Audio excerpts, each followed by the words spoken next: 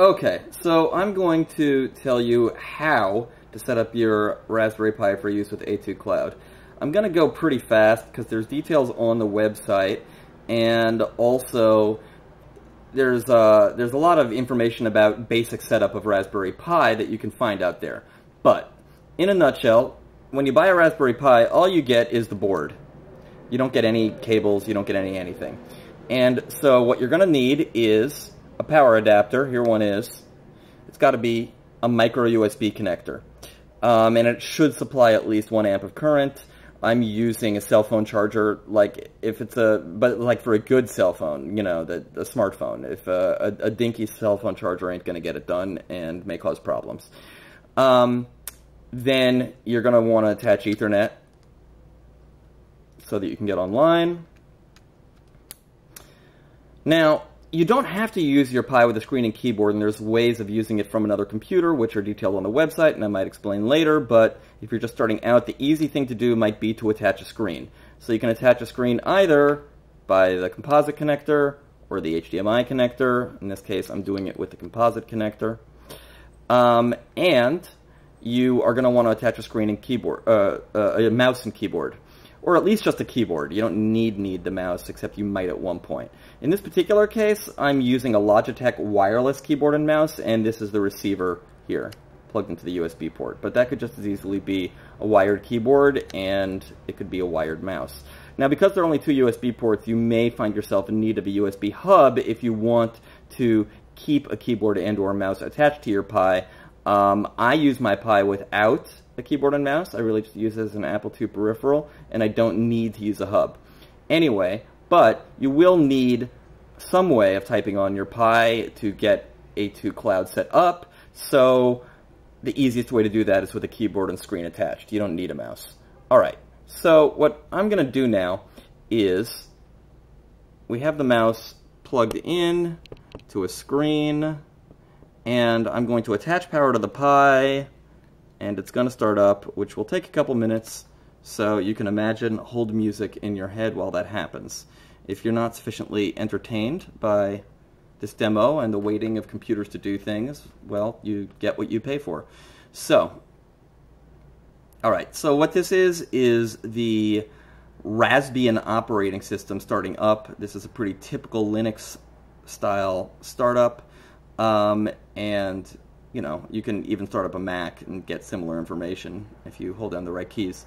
So, anyway, it boots up, and then you will be taken to its command line, and you can type on it directly. Now, if you watched the first video, you saw that I was logged in to its command line via an Apple II, and that's great and everything, but you can't do that when you first install the Raspbian operating system. Oh, I forgot to mention, of course, that the Raspberry Pi uses an SD card for storage. So you will need an SD card of at least 4 gigabytes to use A2CLOUD. And you will want to install the Raspbian operating system on it. There's lots of tutorials on how to do that. There's an explanation on my website, and I also, if you're a Mac user, provide a utility called PiFiller to help you install it. It's pretty straightforward to install on the card, but you know, if you have difficulty, let me know. Alright, so now we have installed Raspbian, let's say, and now we have plugged a keyboard into our Pi, and we have a screen plugged into our Pi, and now we booted it up, and we're going to log in. The default password is Raspberry, and here we are at the prompt. Here is how you install A2CLOUD. This command is on the website, so you don't need to memorize it here, but actually you don't even need to type all of that. You can just type wget apple2.ivanx.com/A2CLOUD/setup /source setup. That's the magic invocation. And now it'll take you through the installer, and the easiest thing to do is just answer yes to all the questions, which I'm not even going to get into right now. But they're there. Now this is going to go quite quickly because actually A2CLOUD has already been installed on this Raspberry Pi.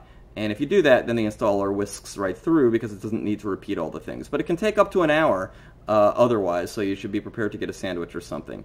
When you're done, it'll say A2CLOUD is now ready. Restart your Raspberry Pi now. I suggest that you do so.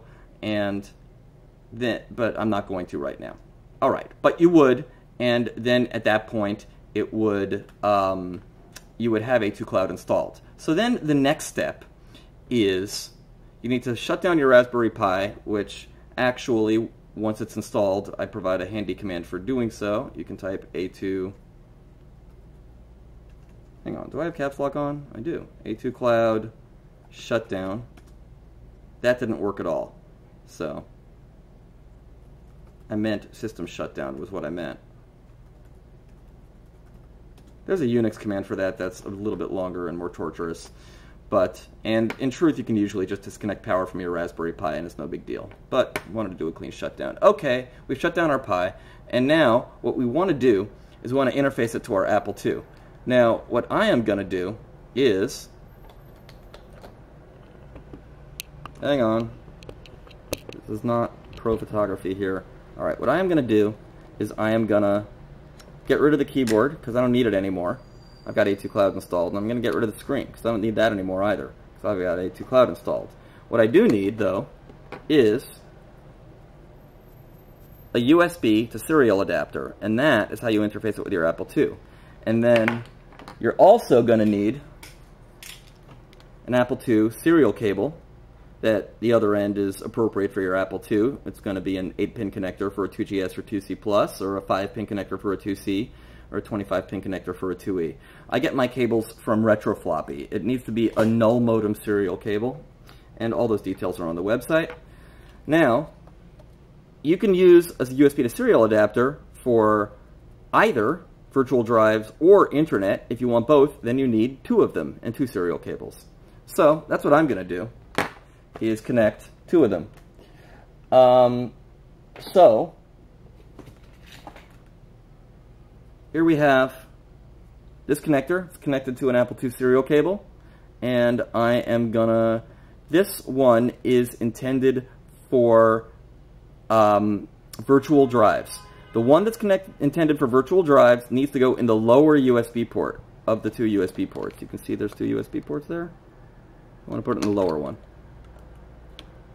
Now, an oddity of the Raspberry Pi is when you attach a USB device, it will frequently reboot, and so it's actually starting up now, which you can actually see by the activity lights on the corner. And so, but while we're at it, we also want to have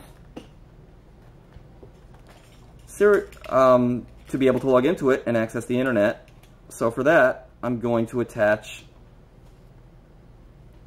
another USB serial adapter to the upper port. So, virtual drive's lower port, internet and login, upper port, and then the lower port needs to be connected to the modem port or slot 2 of your Apple II, and the upper port needs to be connected to the printer port or slot 1. Alright, so we're going to wait patiently while the Raspberry Pi reboots, or not, because actually this is just going to take us to exactly what you saw in the first video, which is the ability to log in. So just to recap what we just did, we had a screen and keyboard attached to our Raspberry Pi. We installed Raspbian. We didn't actually, but we're assuming you did. We booted it up. We typed the command to get the A2CLOUD installer. We ran the A2CLOUD installer. We shut down the Pi. We then disconnected the screen and keyboard from the Pi. We attached 2 USB to serial adapters. The top one in the upper port connected to the printer port of the Apple IIc, and one in the lower port, and that one's intended for login, and one in the lower port connected to the modem port of the Apple IIc, that one intended for virtual drives. And that's it. That gets you to the whole setup where you can do everything that we just did in the first video. If you have any questions about this, let me know, and I'll do my best to answer them.